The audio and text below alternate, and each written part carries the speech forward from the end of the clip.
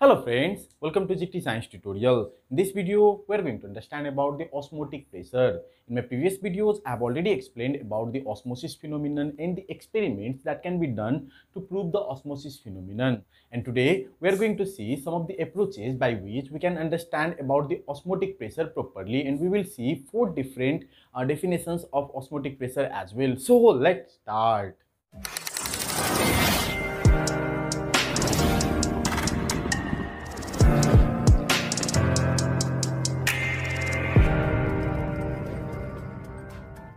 Before understanding about osmotic pressure, we must have the knowledge about the osmosis process. Osmosis is the process in which the solvent molecules from the dilute solution passes through the semi-permeable membrane to the concentrated solution. In dilute solution, there is less amount of solute, and in concentrated solution, there is more amount of solute. Then obviously, the solvent molecule will pass from that solution in which there is more solvent to that solution where there is less solvent, right?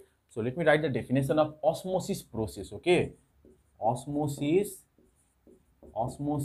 is a process in which the solvent molecules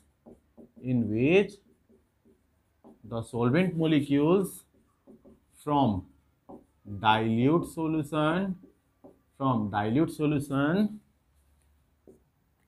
passes to the concentrated solution through a semi-permeable membrane.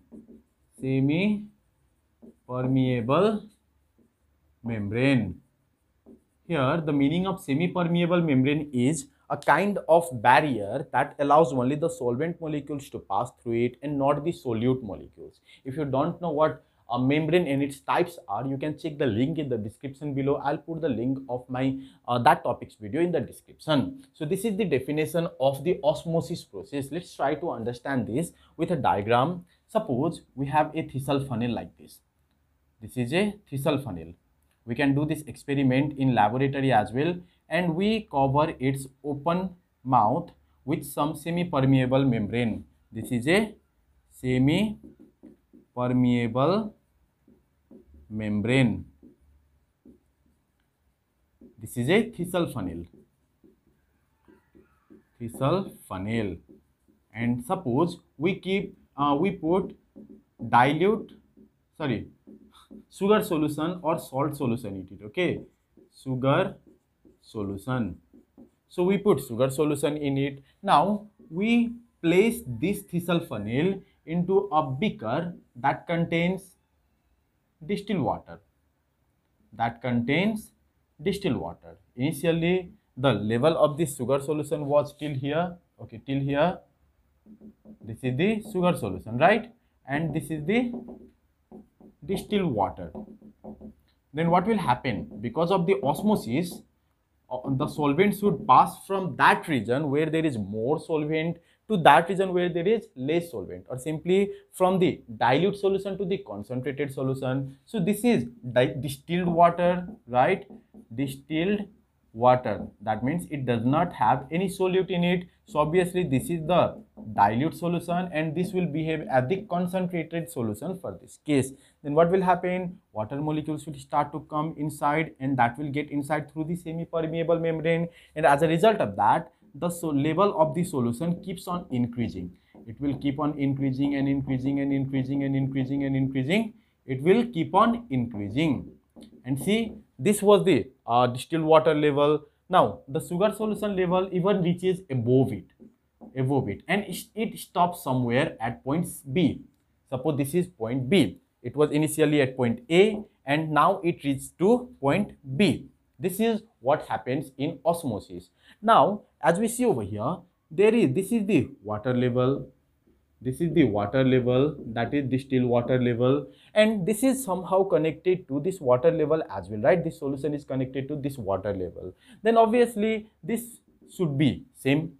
Then as the liquid layer at the liquid level is up, then a kind of force, that is hydrostatic force, is applied over there. As a result of that, there is the generation of hydrostatic pressure. That pressure will try to push this solution downwards. There is the creation of hydrostatic pressure that pushes the water level downward. Hydrostatic pressure is the pressure on the liquid due to its height. Now look at here, this level should be over here. So this is the h, that is the depth or height of the liquid column till here. From here to here, right, this is represented by h. The density of this is rho, and there will be obviously gravitational influence, so acceleration due to gravity is rho. So we can consider hydrostatic pressure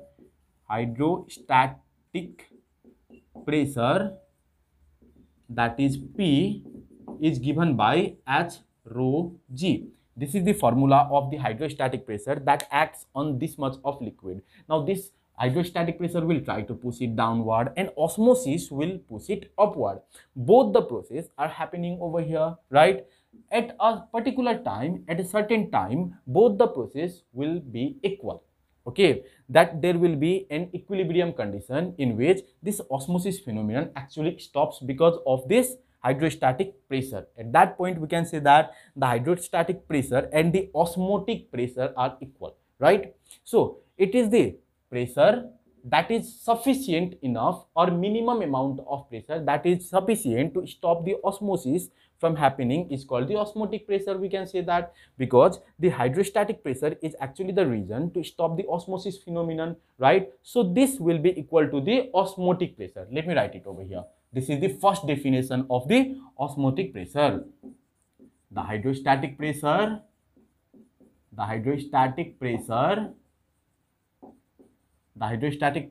generated on the solution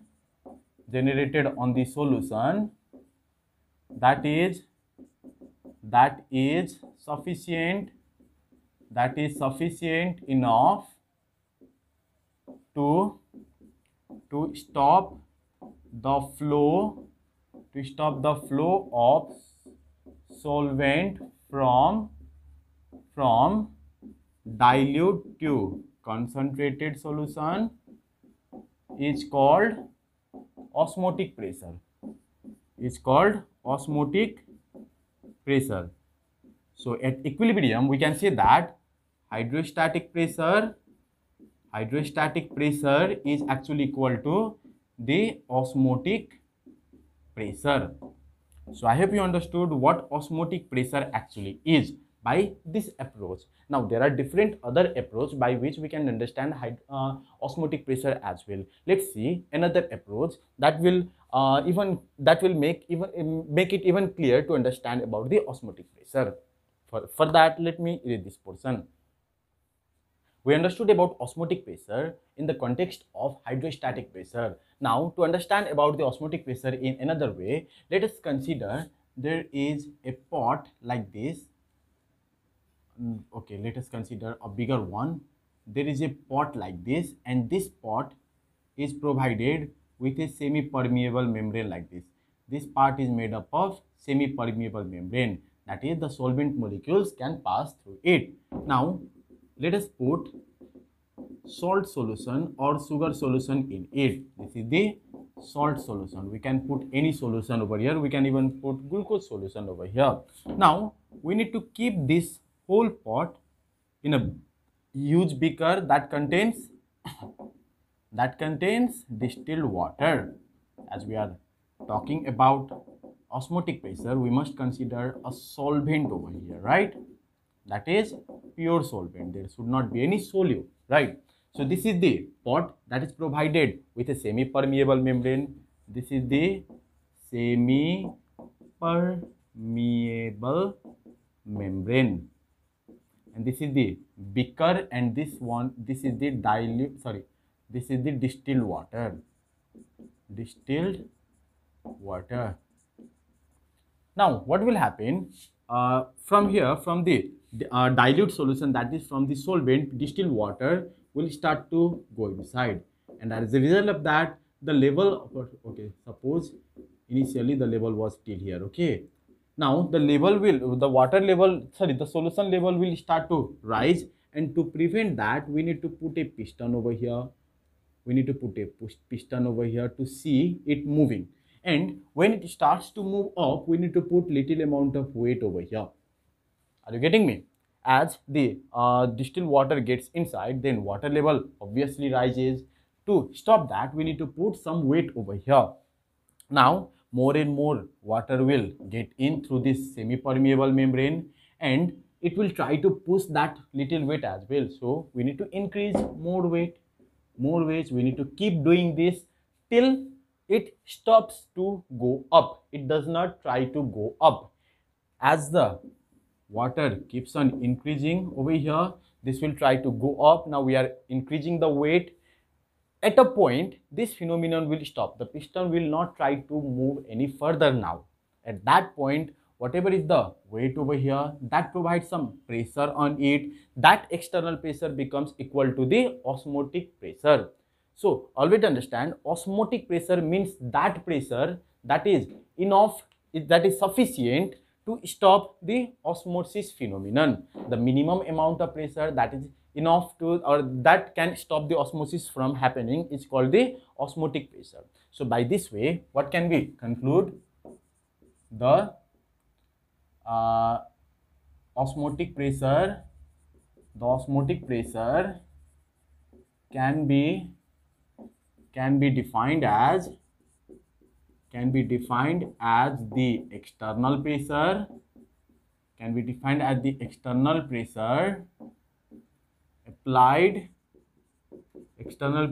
applied on the solution. As we are applying the external pressure on the solution to stop the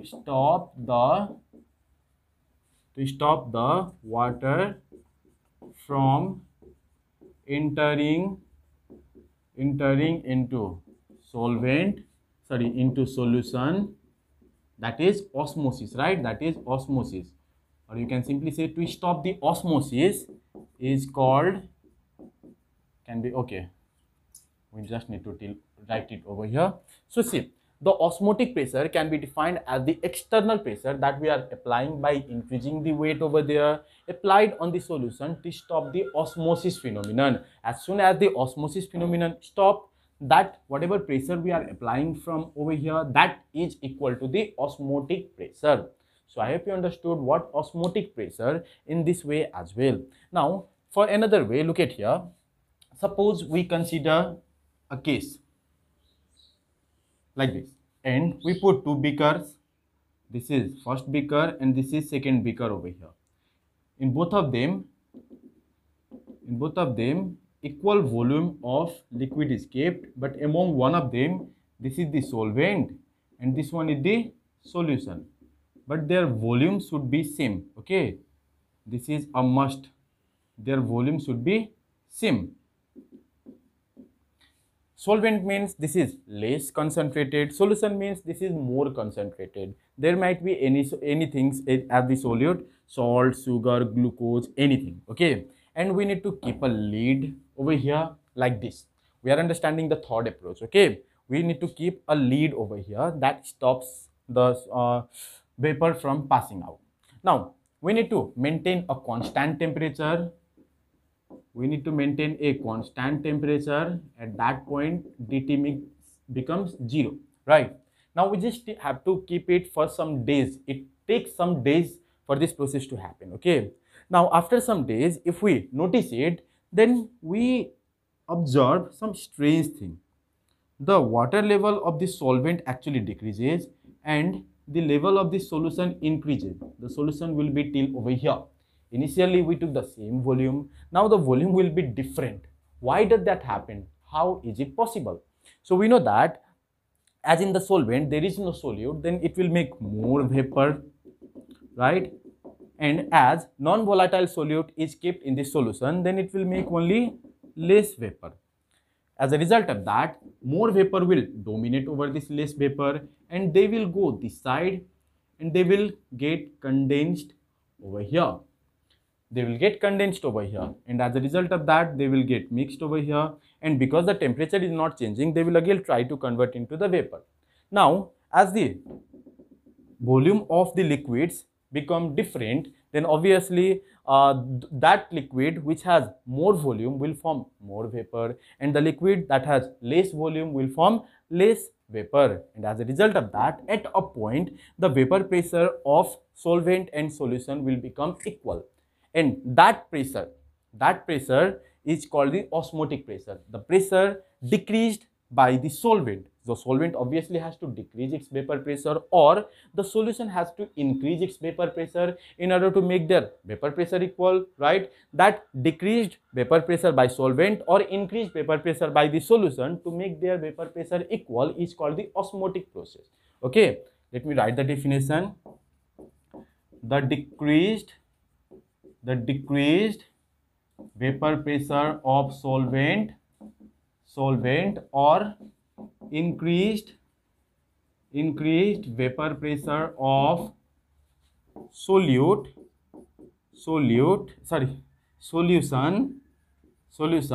to make the vapor pressure of solute and solvent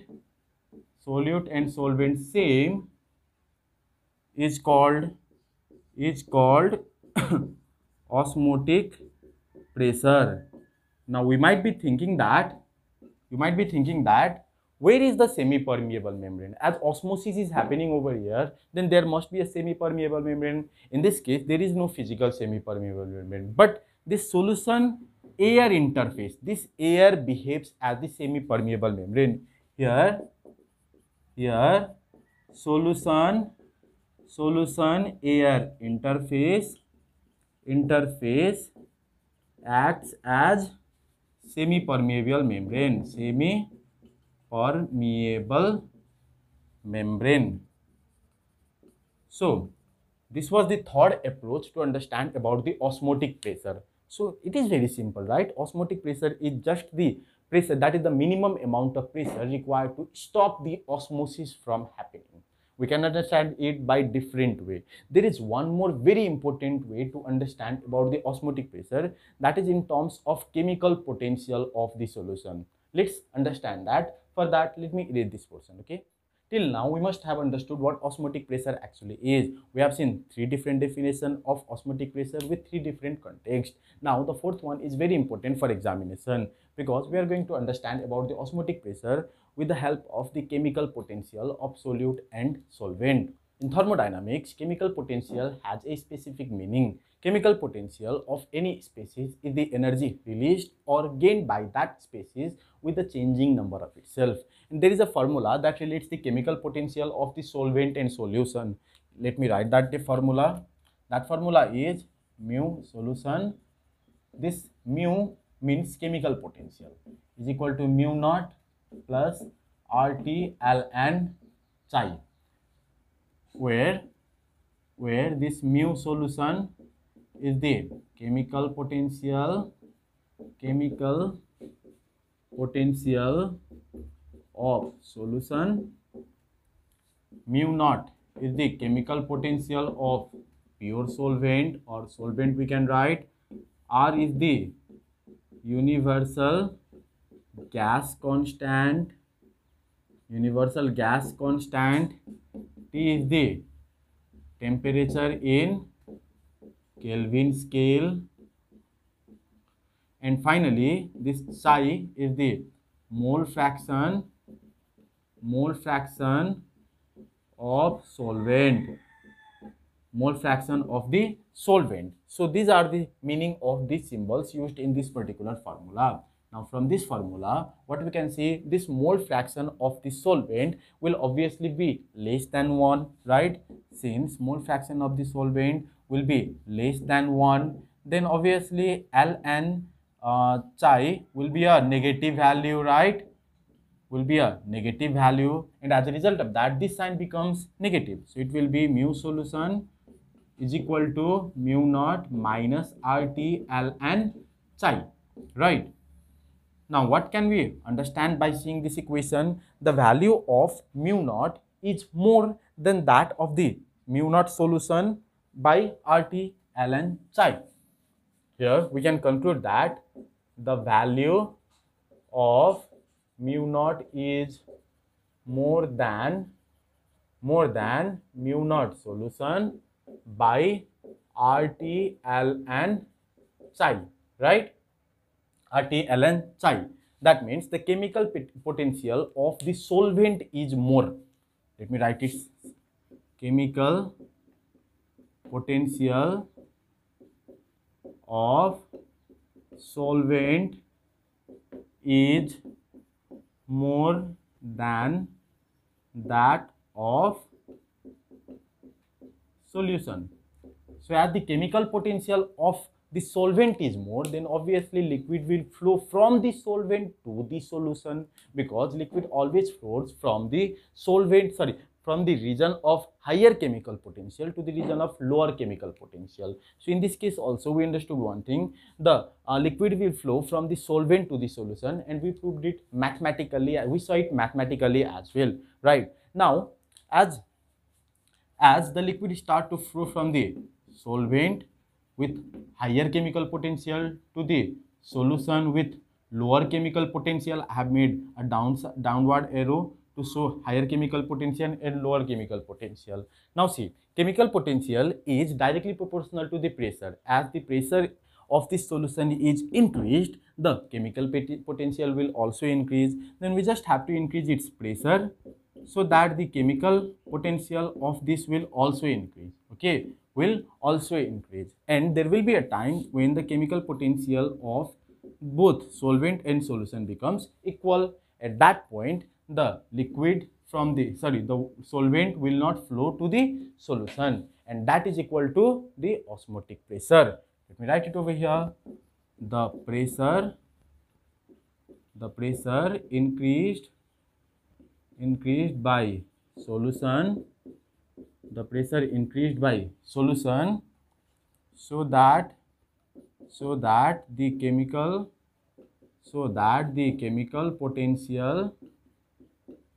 potential of solution becomes equal to that of solute, to that of solvent, is called osmotic pressure. Osmotic pressure.